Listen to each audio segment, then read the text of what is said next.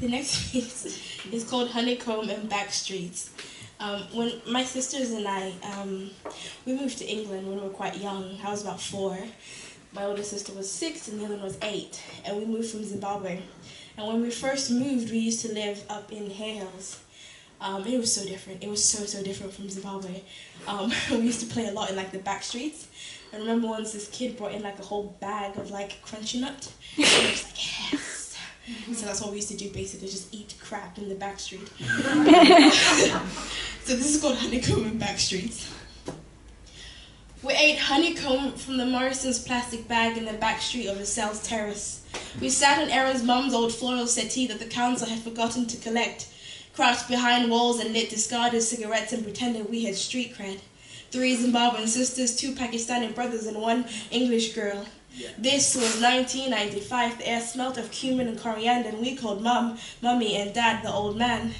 We packed our childhood into those terrace houses. We were 90s cartoon classics. Teenage Mutant Ninja Turtles, Danger Mouse, DuckTales, Goof Troop, Pinky and the Brain, Animaniacs, and Cow and Chicken. We stuck black and white tape that posters on our walls. Sang back for good lyrics into Afro pics. Learned Backstreet Boys dance moves from VHS tapes. I still remember the old man singing jazz in the study. We built forts in the attic from turned-up mattresses and tested Home Alone traps on our cousins. We got the belt for giving Barbie chickenpox with a red marker pen and for flinging the TV remote down the stairs in a fight. And I never forgave you for telling after we'd all eaten the crunchy I'd stolen from Morrison's. We never thought we'd exist past this time, and if we ever left the street, we'd walked down to Shakespeare Primary School, cutting through Hare Hill Cemetery. You'd both run off in hand, calling for the dead to catch me, and remember when the kids would ask what Africa was like. Lions in our backyards and shoes on our feet.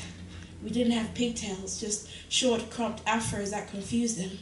After school on Fridays, Mum would buy 10p beef burgers from B. Nag's Butchers, and it all seems so long ago now. When we started catching 2 buses to get to school, getting off the 50 by Greg's on Eastgate, and yes, you never let me forget crying every morning for a sausage roll until the ladies at the counter knew me by name. Adel never felt the same. We missed that back street, those friends and that Santa, and remember how quiet it all seemed then. Thank you.